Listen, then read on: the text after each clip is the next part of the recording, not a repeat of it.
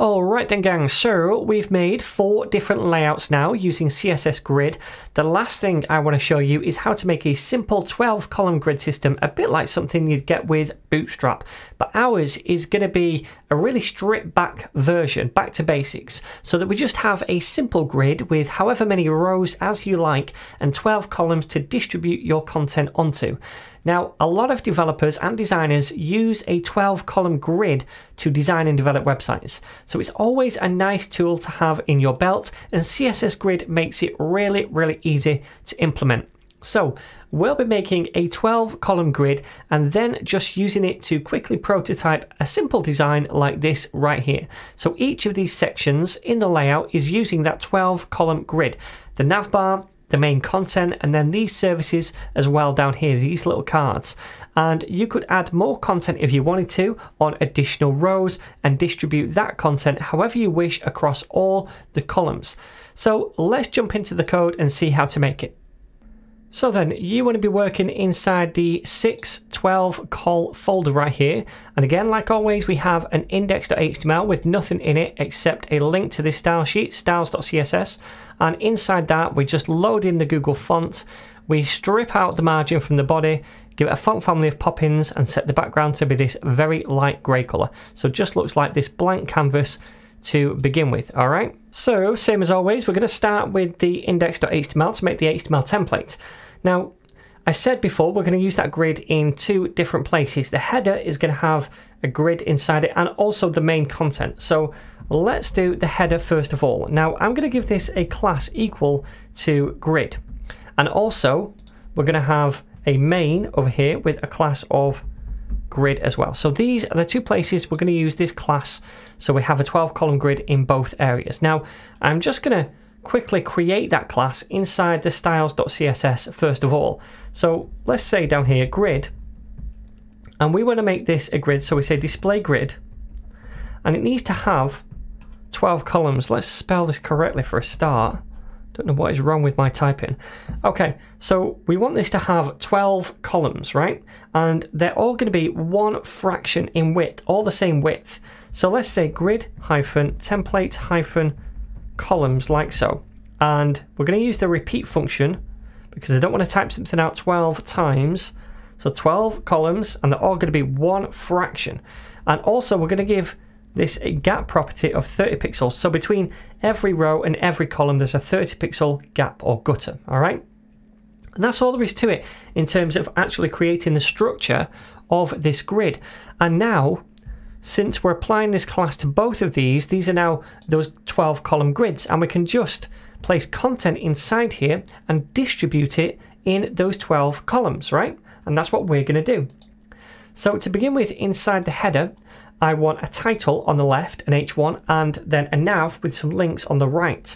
So we're going to do an H1 first of all, and that's going to say 12 col grid, that's the title. Then under that we're going to do a nav, and inside that we'll do an anchor tag. Doesn't matter where it goes to, but this is going to say home, and we're going to do that 2 more times. The second one can be about, and the third one can be contact. All right. And that's all we need inside the header. So we have 2 grid items, this and the nav. Now inside the main, we have a bit more content. Now for the first section inside the main, I'd like an image on the left and then some welcome text on the right. So they're both essentially going to take up 6 columns in width, right? Now the image I'm going to use is going to be from a website called Phil Murray. So let's see what that looks like. I'm just going to paste this website address in right here, Phil Murray, and you can see you basically get a load of different images of different sizes. Now if you want a specific size, for example 700 by 400, I can say /700 and /400, and that gets us this image right here, and that's the image we're going to use. So I'm going to copy that and go back to our site, and I'm going to do an image tag, paste in that URL. And sometimes, by the way, it gives you a different image. It's not always the same one. And the image alt is going to be Bill Murray. Awesome. All right, so hopefully you all know who that is, by the way, the younger generation. Great actor. Either way, that's the first item. first grid item, and later we're going to style it so it takes up 6 columns of width. Remember, automatically it's going to be placed in just 1 column, but we'll style it to take up 6 columns of width later. Alright, so the second grid item is going to be a div with a class of welcome, just so we can style it. And inside that we'll do an h2, and that will just say welcome, like so. And then under that we're going to do a paragraph tag with a load of lorem ipsum. So I'm just going to copy this paragraph tag from my repo, like so.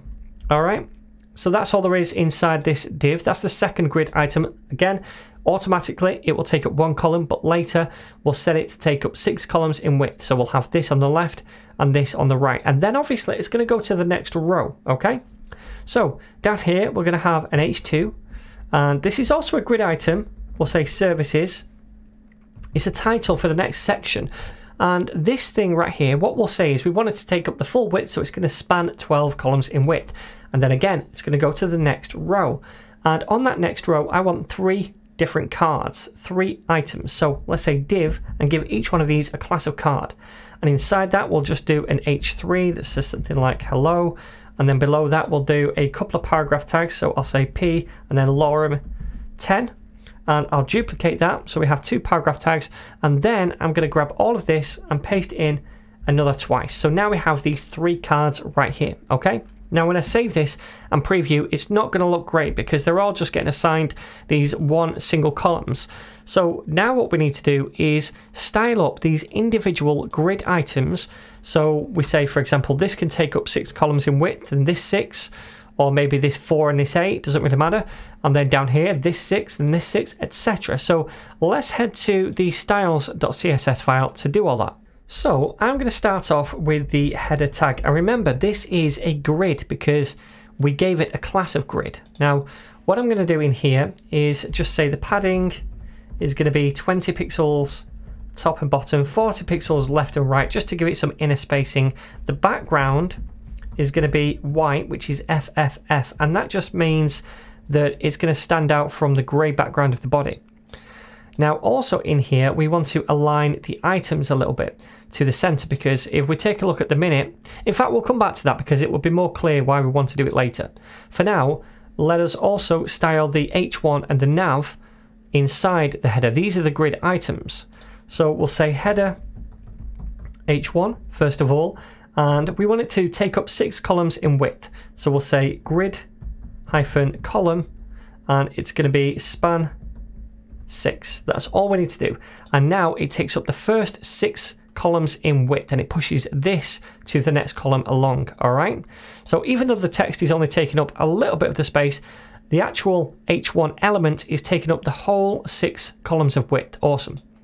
So after that, we want to style the nav. So header nav, like so, and we say grid hyphen column, and we can say we wanted to start at the 7th column, if you like, and then we want to span 6. So if I save that and preview, then you can see now it starts over here and it's going to span all this space.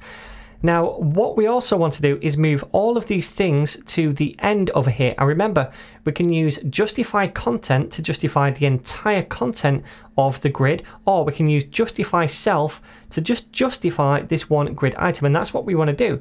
So I can say justify self, and it's going to be end. And that's going to go all the way to the right now. Awesome. Now, if I wanted to, by the way, I could take off this 7 thing right here because it's automatically going to start at the next available column. So I could just have span 6 like that and it's going to do exactly the same thing. I just wanted to show you that we could be explicit if we wanted to. Alright, so the other thing I wanted to do is align the items so that this comes down to be the same level as this. And we do that on grid level. So I can come up to the header itself, which is a grid, and I can say align items to the center. Save that, and it's going to bring them down so everything's in the center vertically. Alright, looking a bit better. Now, I just want to style the anchor tags over here a little bit because they don't look great. So let me say header, nav, anchor, and then inside the color is going to be 333, which is a dark gray. We want a margin left of each of those links, and it's going to be 10 pixels just to spread them out. And then finally, the text decoration is going to be none. And then I think this is the header, pretty much done for now. Yep, looking pretty good. Awesome. So now we can move on to the main content down here. Now at the minute everything's just sitting in a single column and we don't want that, and also these cards don't look great, etc. We're going to style all that now. So let's move over here, and the first thing we want to do is grab that main tag, and we want to say the max width of this is going to be 1200 pixels.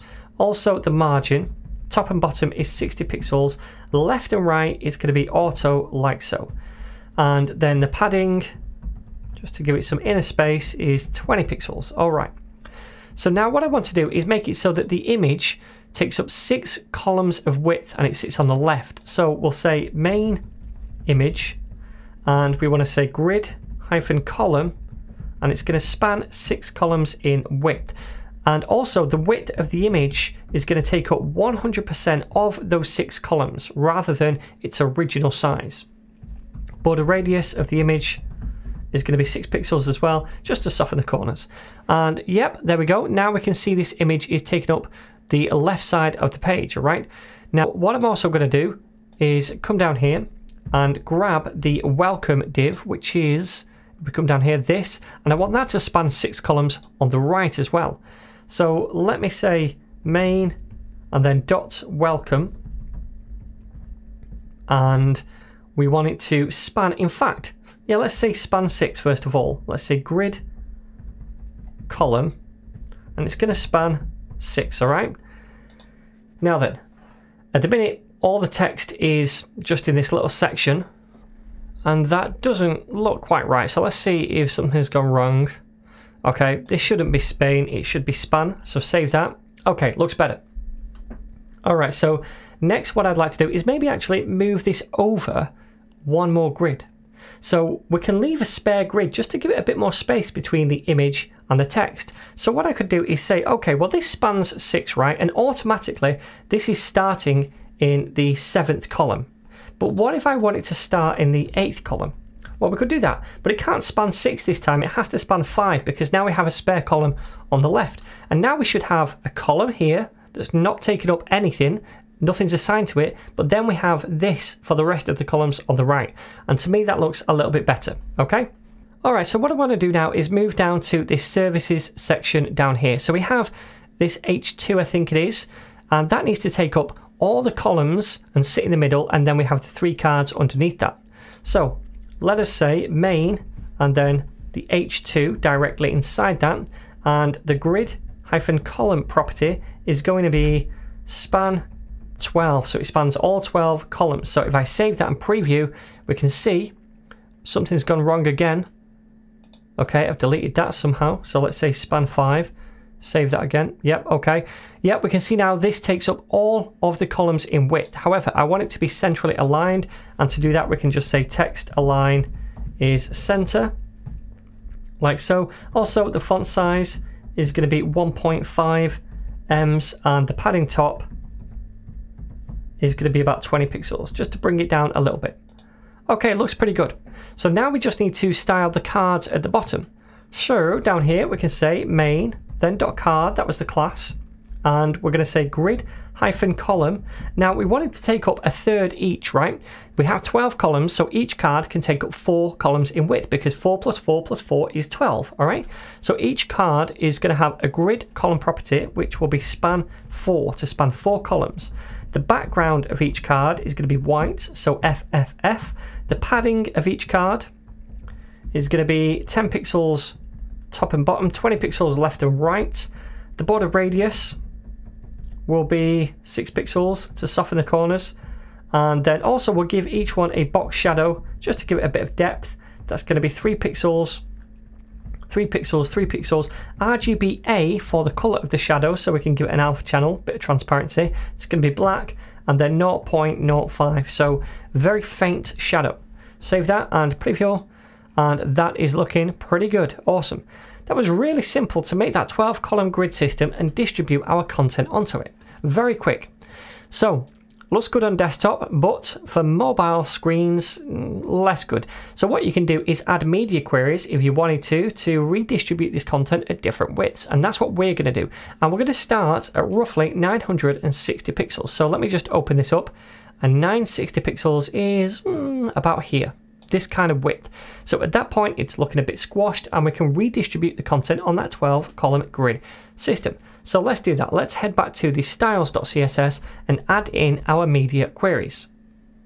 So we're going to say at media and screen and max-width is going to be 960 pixels. And then for that width and lower, we're going to take the image first of all at the top, so main image. Now at the minute that's taking up 6 columns. If we take a look here, 6 columns of width. And what we want to do is make it so the grid-column property says, all right, I want you to start at column 2. So skip the first one and go in one, yeah? And then I want you to span 10 columns in width. And that means it's going to take up the middle 10 columns. It's skipping one to begin with, and there's going to be one left over at the end on the right. So if I save this now, we can see at smaller screens that we have this image right here. It's not quite taking up the full width because we have a column on the left and right that's empty, but that's looking pretty nice. All right, so next up, let's do this welcome text. So main and then .welcome. And right here, we're going to say grid-column. And we're going to start at column 3 this time. So the first 2 columns are empty. And we're going to span 8 columns. So it's taken up 8 columns in width, meaning there's 4 left over, because 8 plus 4 is 12. The first 2 are on the left because we skipped the first 2 and start at 3. And there's going to be 2 left over on the right. But also, I want to say text, align, center. So let's take a look at this. Yep, looking pretty good. All right, so now let's go down to the cards. We'll say main and then .card, like so. And we'll say grid-column. And it's going to start at 3 and it's going to span 8, much like the welcome text, like so. Save that. And we can see they take up the pretty much full width now. And on smaller screens, that looks nice as well. Awesome. So all this is looking pretty good. Very simple to do that 12 column grid system. And this is really good for knocking up websites really quickly, just prototyping simple websites.